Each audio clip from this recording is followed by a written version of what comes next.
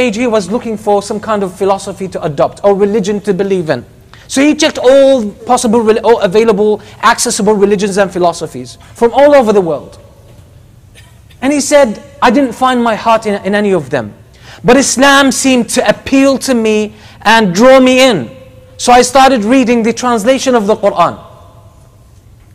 And it appealed to me and I loved it. And it made so much sense to me. Then he said, I was somehow somewhere in the middle of the Quran. And when I was reciting it, I said, that makes full sense. But in order for me to believe, if Allah is really there and this is His word, He should give me a sign. So he basically, in his innocent, spontaneous way, he just turns and he addresses Allah subhanahu wa ta'ala and he says, if you are there, if these are your words, if Islam is the truth, give me a sign. Show me a sign, give me a miracle. Then he said, I sat down, it was almost midnight, summer night, in my house, I sat down and I was waiting for a miracle to happen. And he had a very simple conversation with like addressing or talking to Allah subhanahu wa ta'ala. And he said in his, as I said, in his naive even style, he said, oh Allah, I give you 20 minutes. Show me a sign in 20 minutes. So I could accept this as the truth. So the 20 minutes, when they passed, they were over. So in the last minute he said, oh Allah, you only have 30 seconds. Give me a sign, give me a miracle before time runs out. Then he says, there was no sign. I was sitting and wait for a sign. No sign showed up. Then I said, oh Allah, I gave you enough chance. That's not the religion. That's not the truth. That's not the religion for me to follow. And he said, I decided consciously to stop looking into Islam. And I moved on. He said, but there was something in my chest that was pulling me towards Islam, towards that book, the Quran that I left. So he said 2 days later, at night as well, he said, I found myself drawn into the Quran. So he left a mark where he ended up, where he asked Allah for a sign. So he said, I decided to open the Quran. I decided to open the Quran and recite. I found myself drawn into it to read more. So he said, I started off where I left off last time. So I started reading. He said, the first verse that I came across was the verse that I recited at the beginning of the khutbah. They ask you for signs. They ask you for signs. But who guarantees that when they see signs, that these people would believe? But the translator put a commentary and he said, basically what the verse says, that these people ask you for a sign and a miracle, but if they look around, they would see the miracles are already there. So he said, that blew me away. And I looked around and I saw everything around me as a miracle and a sign from Allah subhanahu wa ta'ala. And he said, I felt shy how I was trying to impose my own conditions, my own rules on Allah subhanahu wa ta'ala. He realized how blind he had been. So he said, when I opened up my eyes, I saw so many signs. I said, my life is a sign. Everything about me is a sign. And then he became Muslim. So sometimes it's our arrogance, it's our pride that holds us back from seeing the signs, from making us better Muslims. So today I want to talk about one of the most important miracles that Allah subhanahu wa ta'ala has given us, has given humanity. It's a beautiful gift from Allah, it's a miracle in its own right, and it's a profound blessing from Allah subhanahu wa ta'ala, and that's the prayer. That's the prayer that we take for granted. That we go through and perform and go through the motions so robotically, so unconsciously, that we don't even feel it. We don't even feel it. It's become more of a routine, it's become more of a physical exercise that has no weight on us. When Allah subhanahu wa ta'ala says in the Quran about this beautiful miracle, إِنَّ الصَّلَاةَ تَنْهَى عَنِ الْفَحْشَاءِ وَالْمُنْكَرِ.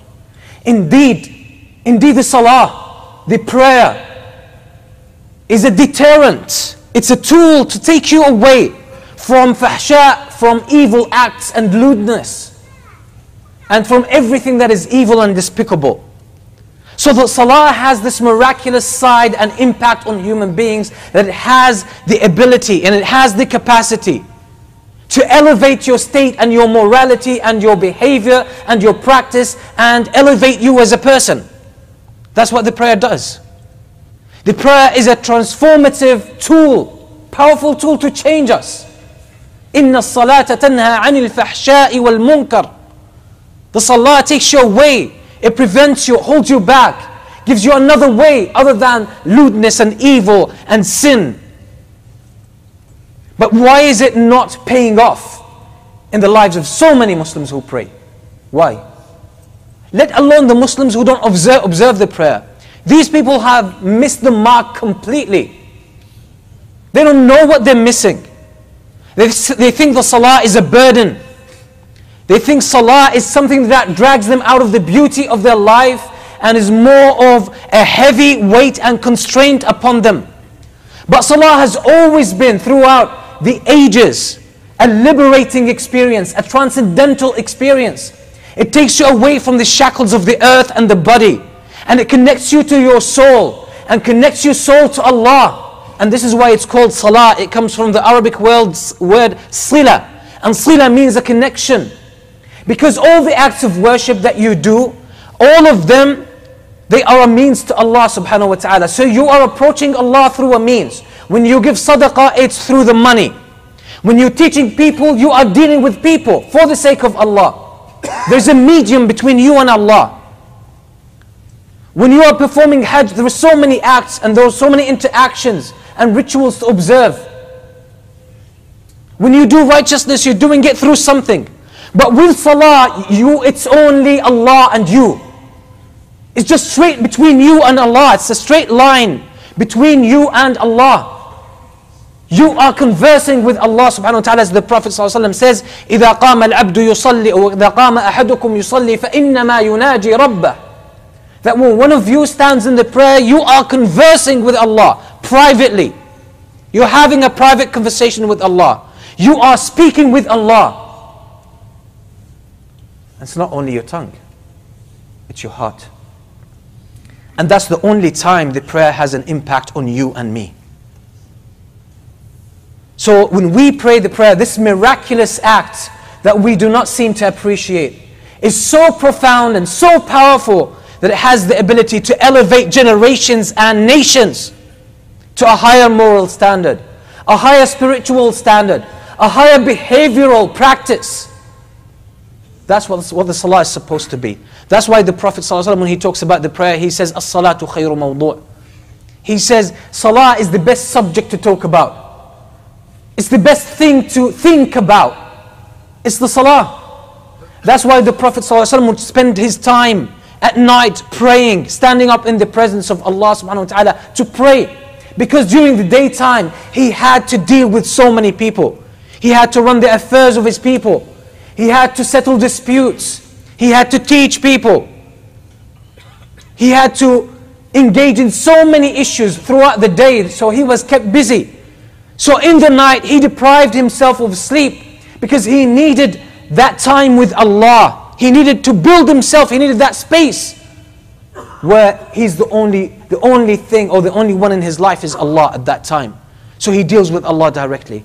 And that gave him the growth, the spiritual growth, the personal growth, to grow as a leader who changed the history of humanity.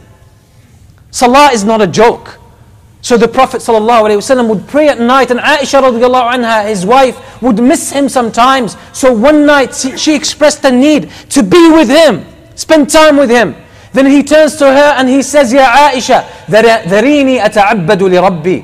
Ya Aisha, leave me, let me to worship Allah. Let me spend some time with my Lord.